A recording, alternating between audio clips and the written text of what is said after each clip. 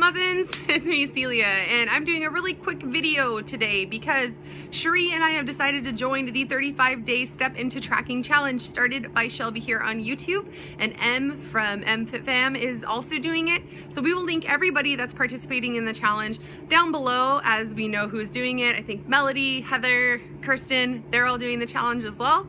And this is just an awesome way to keep yourself motivated to do things that you're wanting to do every day. So we are totally on board to do this and to get ourselves pushed and motivated more.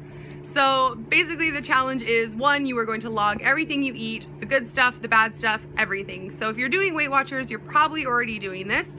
If you're not as diligent, it's a reason to become very diligent. And if you are not doing Weight Watchers, you can always log it in a journal or on a different app on your phone, but you have to log everything.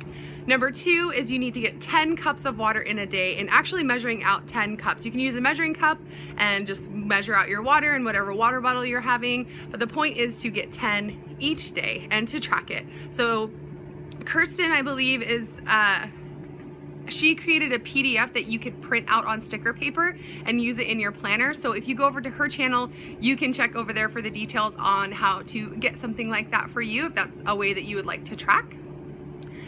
The next thing that you're going to do is get a step goal ready for yourself. So whatever you're doing now, you're going to want to challenge yourself. So increase your step goal by however much, I guess, you are comfortable with. I'm going to shoot for 10,000 steps every single day. I'm not exactly sure what Cherie's step goal is, but she will let you guys know when she's got it figured out.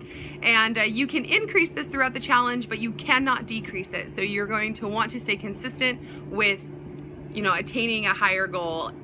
So that's very exciting because steps are really a big challenge for me. And then the last thing, I think that's it. I think those are the three things. If I'm missing something, I will definitely put it in the description bar down below. Cherie and I will be uploading a video on Monday dedicated to this challenge to show you guys what we're doing. We are both planning to put a little spread in our bullet journal so we can track every single day, and that'll be an easy and consistent way for us to show you guys how we're doing, what we've been up to, and how the challenge is weighing in our lives. So we are very excited to do this. I encourage everybody to go and check out everyone else that's doing it and support them, and to do it yourself, because this is good. This is good for everybody. Excuse me. So with that said, I have 9,000 steps on my tracker. I'm about to go do some laps around my living room so I can be all caught up. And until next time, stay motivated, Muffins.